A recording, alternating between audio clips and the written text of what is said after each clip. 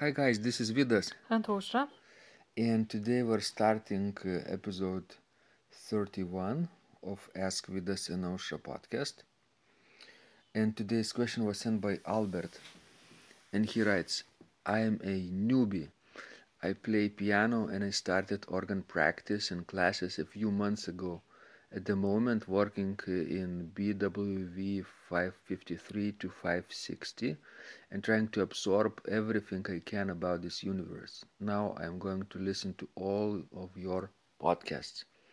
Thanks for your great job.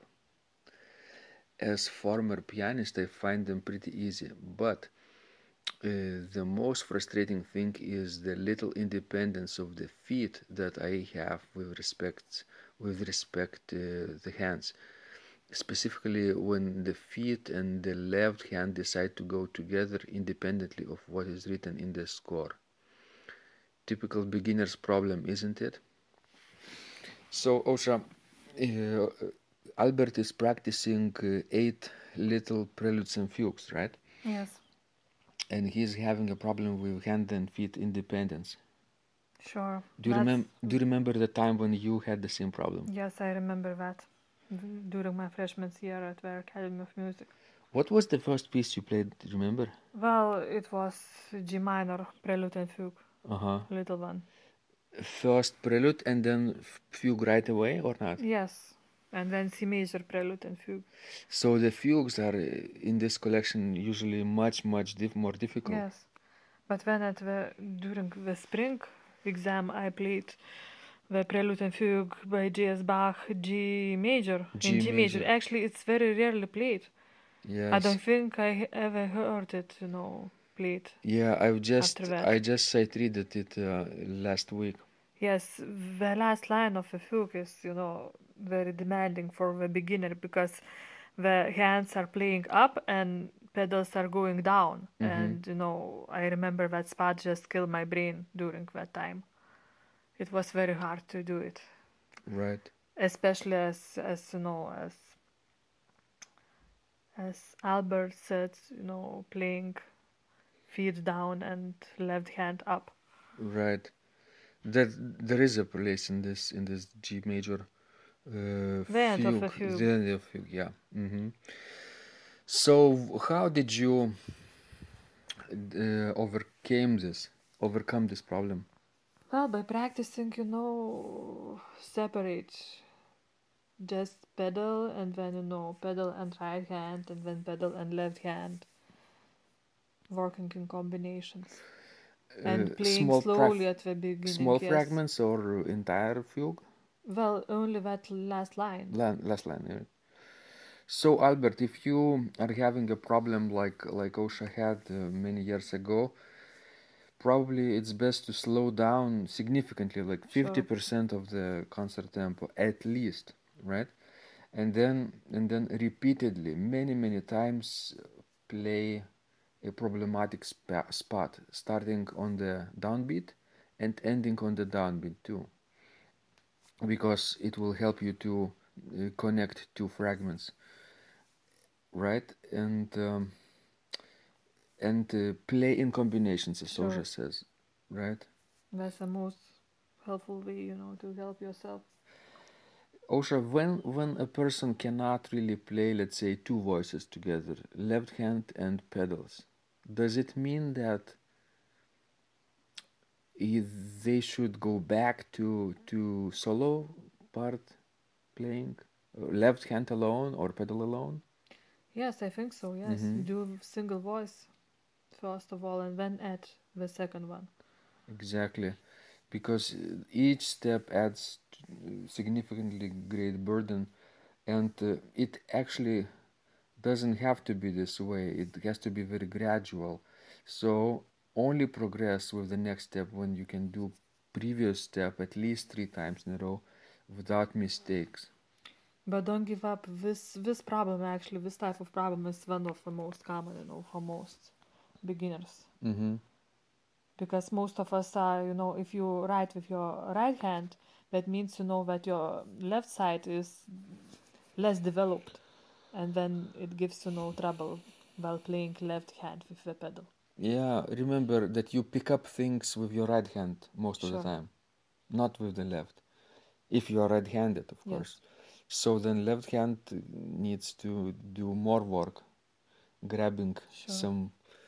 some keyboard exercises and keyboard episodes. But you know what you could do also? You could sight read more pieces, not only from Eight Preludes and Fugues, but pick any other collection that you love, right? And sight read one piece a day, and not all the voices, because you will be, struggling significantly, but maybe one line at a time.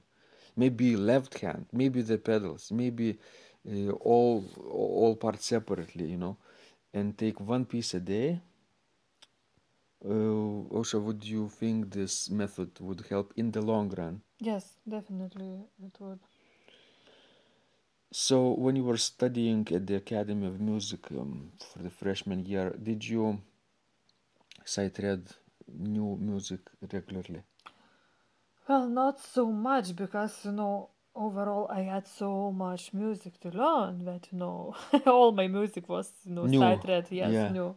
I remember looking at that big stack of music on my piano and I was just overwhelmed. For Because we had to do organ, we had to do like piano, we had to do like choir conducting and learning all mhm, bunch of, pieces. And then of course like chamber music, uh-huh. chamber ensemble, and so on and so forth. Organ music was like 45 minutes per semester, right? Well, at least I At think least, it was almost an hour. yes. So two recitals per year you had to prepare. Yes. Piano music at least like 20 minutes per semester, right? Yes. Choir music also about that, the same amount. We And had like 6 pieces of choir music to mm-hmm, prepare for like semester. mm-hmm, mm-hmm. And chamber music also maybe Yes. 15 minutes. Yes, like whole sonata for one semester.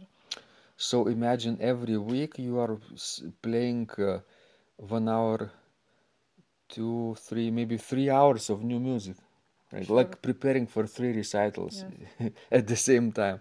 It always new things basically. And you after a while of doing this, at first like first couple of months is hell, right? Yes. Hell, but then you get better and better and you sight read things more easily, Sure. right? So we really recommend sight reading many more pieces than you would regularly play and practice, and polish. That's the best strategy that you could take in the long run. Okay, and of course, don't forget that we have fingered scores and complete fingering and pedaling prepared for you from Eight Little Preludes and Fugues, right? How many hours do you think that would save for people? Writing it for themselves, how many hours it would take? Actually, many because writing down fingering is very time consuming. Mm-hmm. Did you like writing it down? No, No, no, I didn't myself. But it's so helpful to have a score with fingering and pedaling because it saves. Well, if you know what you're doing, it's still at least 1 hour per page, right? If you're just writing it down very quickly, 1 hour per page. So if you're practicing three-page prelude and fugue for this from this collection, and you know exactly what you're doing, you would save at least 3 hours.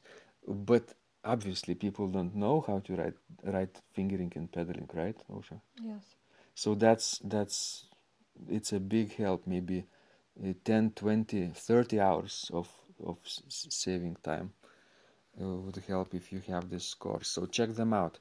Really recommend it. And of course, if you sign up now for our Total Organist program, you can have all of them for free for 30 days for trial period. So if you like it, keep it and subscribe later. But if you don't like it, you can just cancel before the month ends.